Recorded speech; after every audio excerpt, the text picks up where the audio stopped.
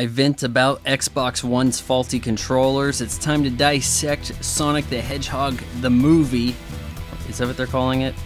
HBO ends boxing, Michael Cohen's hot daughter, and in a Patreon exclusive, talking about Christmas crafting. Hey, that's all I've got for you. Let's do this. The recently canceled podcast with Don Fry. Hey, how goes it? Well, I hope you guys are doing all right. You know, I think it was last weekend I broke an Xbox One controller that I was using. This is actually one I kind of got off my brother. I think it belongs to a friend of his.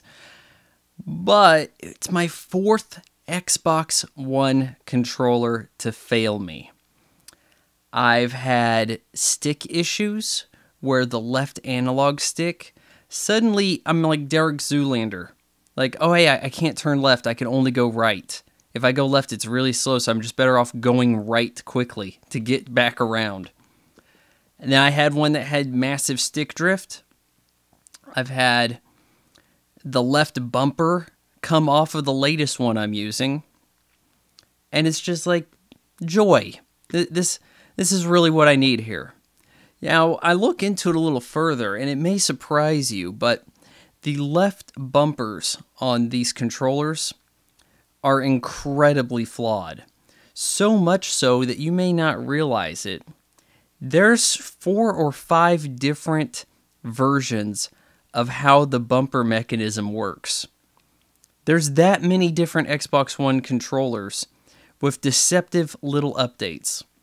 On the original, those like day one Xbox One controllers, or as mine was a year later, I thought I'd buy an Xbox One in 2014 after they worked out the flaws.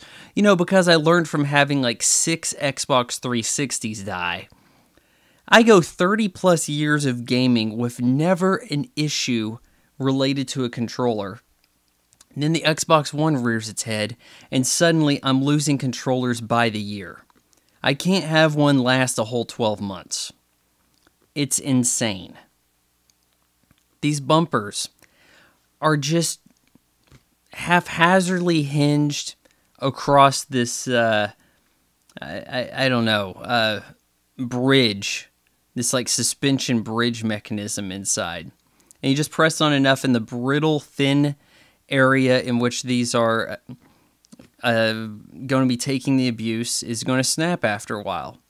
And it's not even a button you use a whole lot. And maybe that's part of their plan here was, oh, you're not going to hit that left bumper a whole ton. So who cares if it can only take so much abuse, right? Well, the thing feels flimsy already. And there is a significant, as I've gone back to a previous controller, as I'm taking these apart now, the left bumper falling out, I'm thinking, okay, this one's unusable. Let me try the one with the massive stick drift. And I'm going to be posting, actually, you're probably going to hear about this after the fact, but I'm posting some Overwatch highlights from the last few days. All of them on broken controllers. Be it left bumper fell out or insane stick drift to the point that I can't navigate the menu because it's scrolling like a damn slot machine. And I still managed to kick some ass.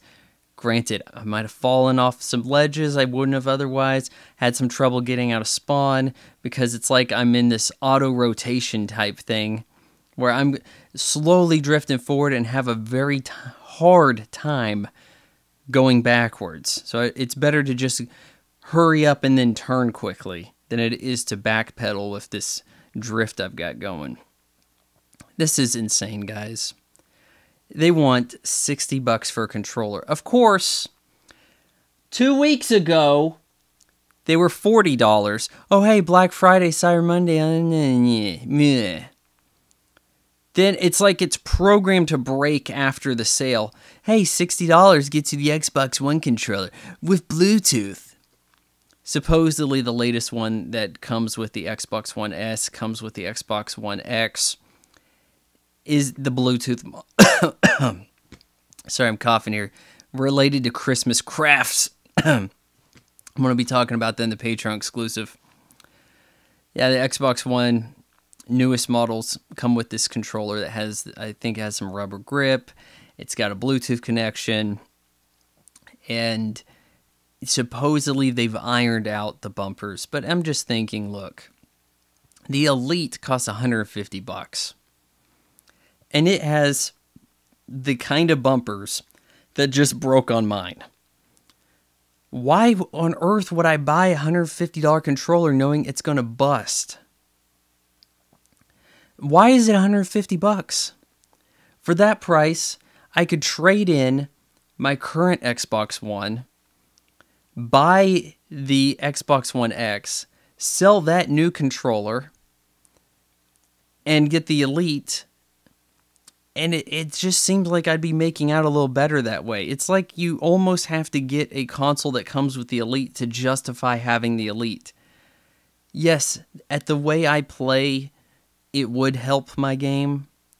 But you know they're going to be introducing cross-platform play and all this shit soon enough, right? Everybody's going to get mowed down by everybody that has a mouse and keyboard sitting at their TV now. I didn't want to get into that type of shit. I wanted to play against people who had controllers. And instead, I've always got some cheating-ass Widowmaker in Overwatch ready to snipe you by clicking on your head instead of using real skill. Let's be real here. Controllers are skill. Mouse and keyboard, I'm not impressed. And I'm thinking here, the only thing tying me into that Xbox One, the only thing that really got me in that was having the amazing and tough to get achievements on the Xbox 360. Microsoft got me in their ecosystem and I am trapped. I don't hear of anybody having issues with PlayStation controllers or Sony's console. I've never had any issue with any Sony hardware.